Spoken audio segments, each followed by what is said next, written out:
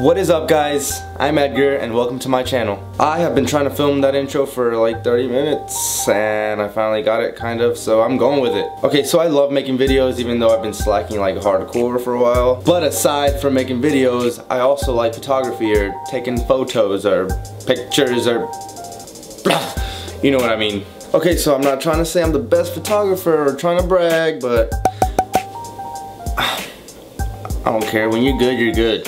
I'm gonna let you know that. If you're good, it's not bragging.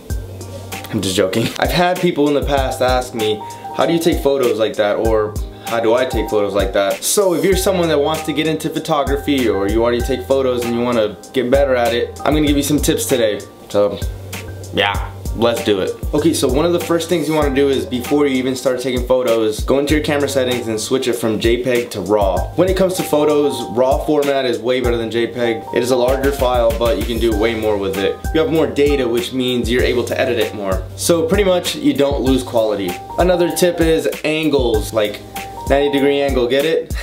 I'm not funny. You can't just grab the camera and just boom, boom, boom, boom. Don't. If photography was just about snapping a picture, everybody would do it. Well, I mean, people already do think they're photographers just because they take a picture with their iPhone, but that's what I'm saying, stand out. I got the new iPhone 10 portrait mode.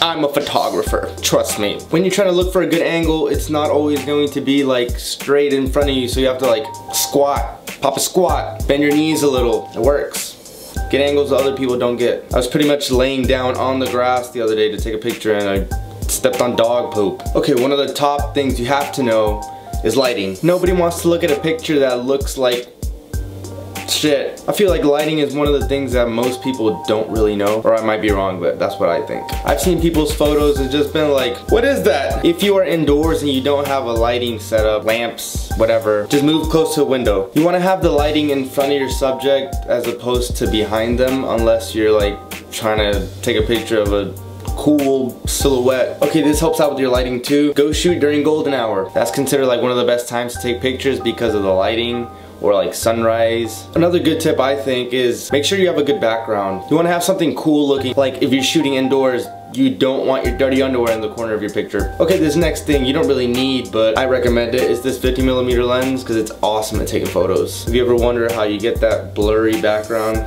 that's how. It has an f-stop of 1.8, so compared to 3.5, a 1.8 is gonna have a way blurrier background than a 3.5 would. Okay, so those were just a few tips that I have today for you. They weren't that many tips, I guess, but I still hope they helped you out. If you found this video helpful, go ahead and give it a like, show it to someone, share it, I don't know. Support me. Don't forget to subscribe and follow me on my social media links down below. Well, that is all, so I will see you guys later.